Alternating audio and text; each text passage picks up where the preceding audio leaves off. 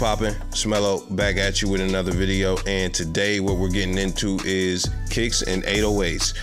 Basically how to keep them from canceling each other out and how to get it to a place where everything is bumping good, but doing it without side chaining, because I really don't like side chaining. I have done it in probably 2 mixes out of a lot of beats that I've made this year, but it's something that I almost never do and I try to avoid at any cost. I may do a tutorial on that in the future, but that's not today. We getting into some alternatives that are more simple than that. So be sure to listen to this with either headphones that have a good low end or on monitor speakers, because if you listen to it on the phone, it only goes up to 300 hertz. You're not gonna hear everything that's going on in the low end. So make sure you listen to this on good speakers. So do me a favor, put a like on the video, subscribe, and click the bell to get notified. Let's get into it. So let's listen to some of the samples that we have. Let's play the patterns.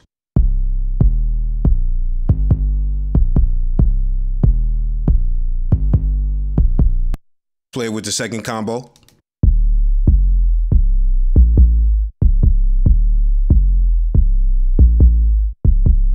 If you notice on each of these, when it gets to the higher notes, as far as the G5, it sounds like the bump is being pulled from under the kick in the 808. And that is because in the sub frequencies, there's clashing. The frequencies don't agree with each other and they cancel each other out. To illustrate one example of this, we're gonna listen to 2 kicks layered over each other. They're the same exact kick. So you hear how it sounds, it still has a thump. Let's take one kick and move it down 100 cents as far as the pitch. Still hits. Move it 200. Still kind of hits, but let's move it to 500. Watch what happens.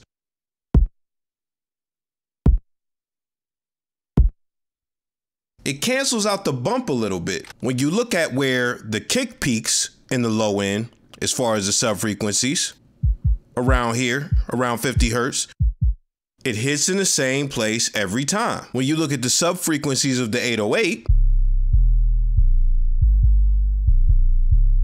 they're jumping around as far as the peak in the low end. Now, if we look at the first one, somewhere around 30 hertz.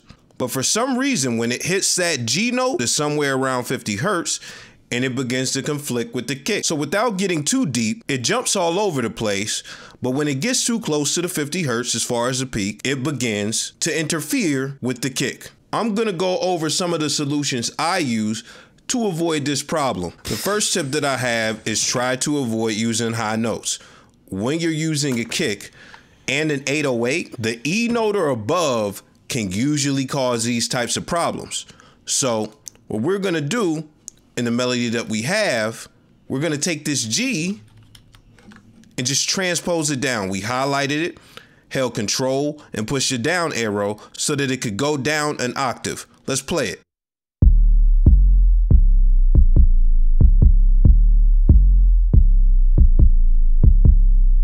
The second method that I have is tuning your kick to a higher note. So that is accomplished one of 2 ways. Let's listen to this example right here. So that is a much higher 808 pattern with a lot of high notes. It actually starts on the F note. Now, what you can do with the kick, you can hold shift on the piano roll and transpose it up and just listen to how it sounds with the 808.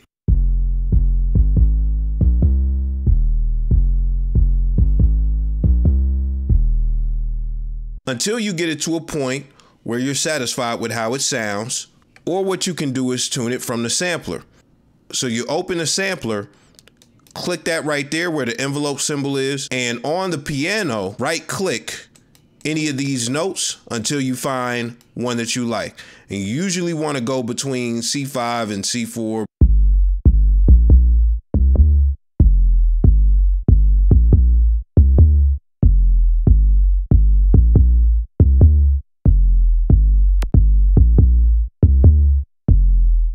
Sounds a lot better. The next method that I have is mixing your kicks higher than your 808s. So I have a whole tutorial about clipping your kicks and things like that. You should check that out. But we can clip the kick by moving the velocity for each note to the maximum velocity. We can also move this volume knob. Let's listen to it now.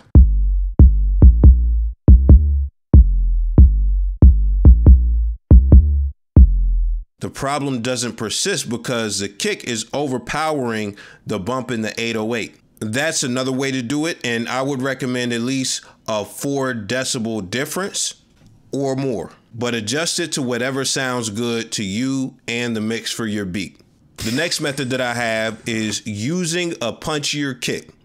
Now, this can be combined with some of the other stuff that I already mentioned, but using a punchier kick alone can penetrate through that 808 bump, and it'll sound a lot smoother and not have the issues that a deeper tone kick would have. So let's listen to some of these samples right now. Do you hear the difference? I'm gonna play them one more time. The last one has less low end than the other kicks, but it has more mid to high frequencies, and it's a lot punchier. So we're gonna play it with all the examples, and we're gonna play it at the regular volume.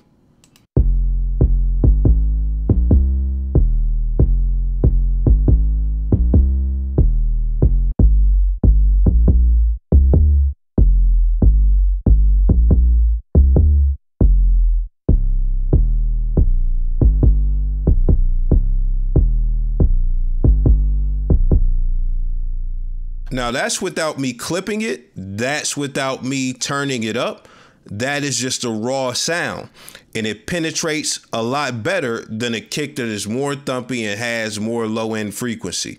So a punchier kick is always going to penetrate a lot better than a deeper frequency kick. The next method would be to cut the kick or the bump from the 808. So when you look at an 808, let's listen to it. You hear the bump at the front. What we're gonna do is move the sample start. So we're gonna take it a little bit back. You see we did about 3%. It just comes in like that now. Not as hard. Let's listen to it now.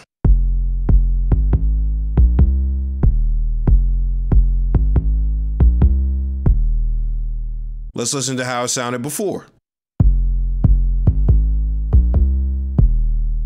You see when it hits that A sharp and that C, it rips away the whole low end bump. But when we take away a little bit, doesn't rip away that bump. Let's try it with the other example. We're gonna take off something like 3% again, maybe 4.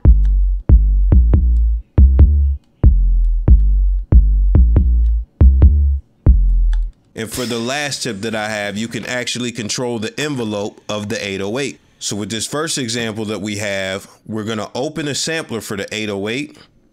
We have the bump on it still.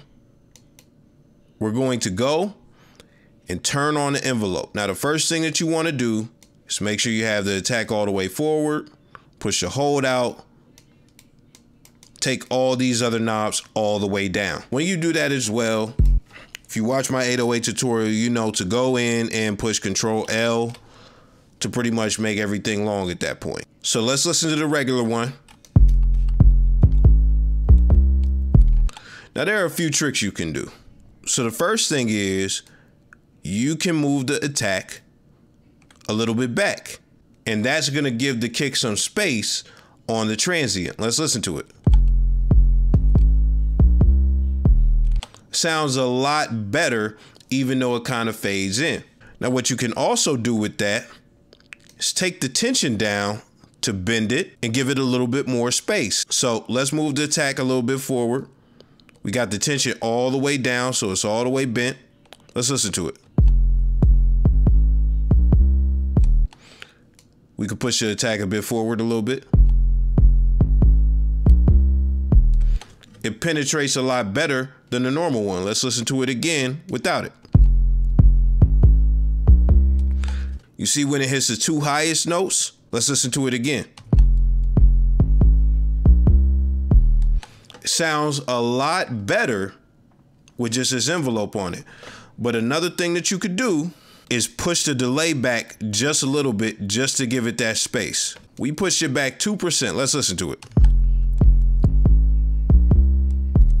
The kick has all the space it needs. So playing with the envelope in those ways can open up more space for the kick. Let's do it with the last example.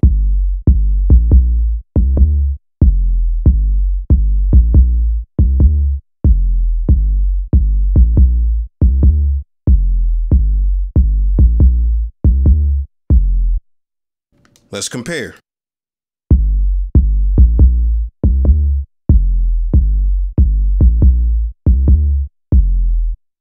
Penetrates a lot better. So I hope you got a lot of value out of that. The Combustion 2 kit is done. It'll be dropping soon. Be on the lookout for that. But other than that, I'll be coming with more tutorials. I'll see y'all another day. Somehow, some way. I'm out.